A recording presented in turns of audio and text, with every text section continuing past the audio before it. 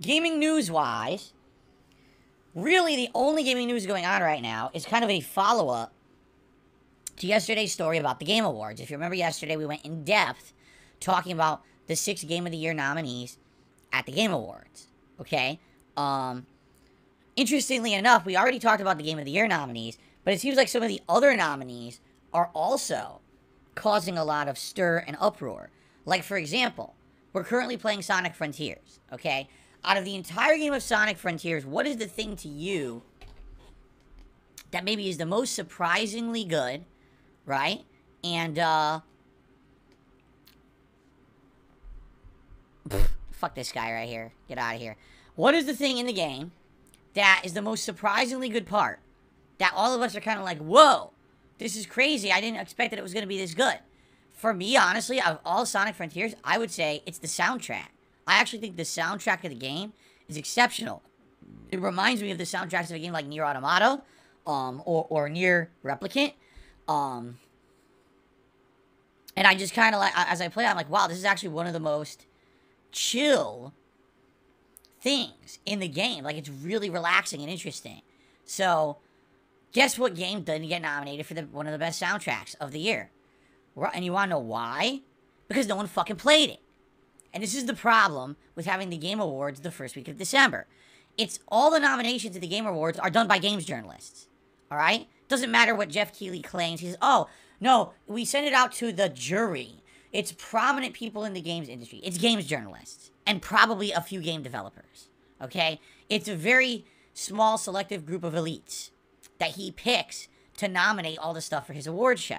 The problem with that is that you can only nominate games that you know of. How many of those gaming elites actually played Sonic Frontiers? Probably 1%. As opposed to how many of them probably played God of War Ragnarok? Probably like 90%.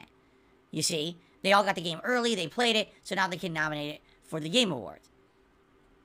So that being said, basically, what ends up happening every year is you get games that get completely snubbed, and in this case, I definitely agree.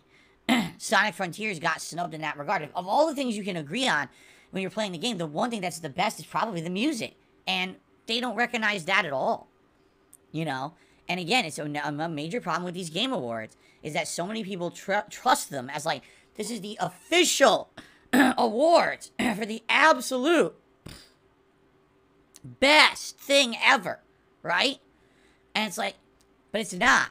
It's just a bunch of opinions of a bunch of fucking elites in the industry who have agendas, who didn't play all the games. You know what I'm saying? Like, it's the same thing, too, because every year they say that there's always a bunch of games that completely get snubbed or they get shoved under the rug into a different category.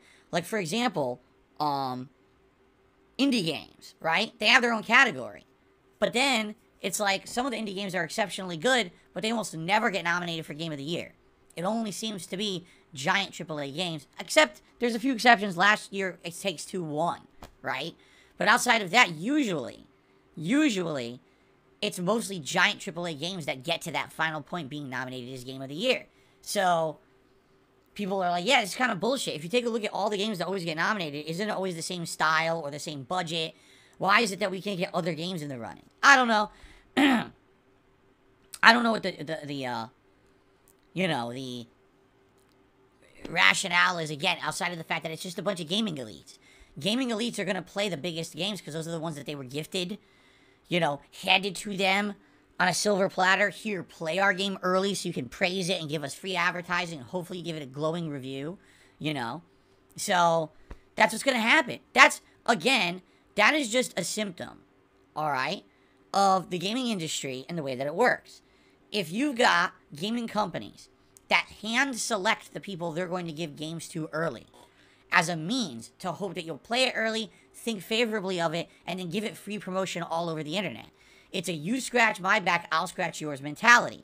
When it comes to the end of the year and it's time for the Game Awards, of course it's going to be those games, right, that are going to stand out in your mind, right? So that's the deal, is I feel like we're in a situation where you're always going to have a select group of games that will always get the priority because the way the industry is set up. And as you guys know, I completely disagree with the way the industry is set up. I don't think that people should be getting these games early. I don't think that there should be a select few that get all the power in the industry. But this is just how it's becoming. And it didn't used to be like that.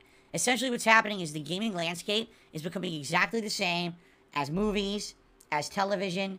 You know what I'm saying? It's all becoming the same now. It's the same deal. How it always is in other entertainment mediums. Now the gaming industry is getting set up that way too. And that's not good. You know, gaming for a long time was seen as the rebellious hobby.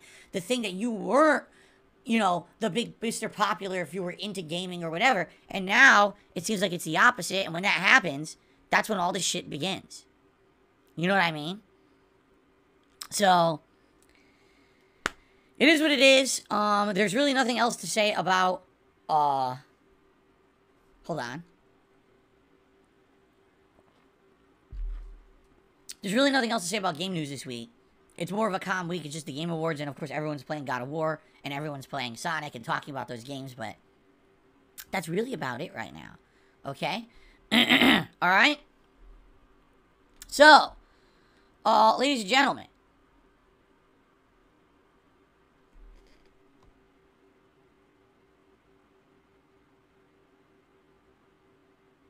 I'm just kidding. I wanted to see if I stared at the camera how you guys would react. Happy Snappy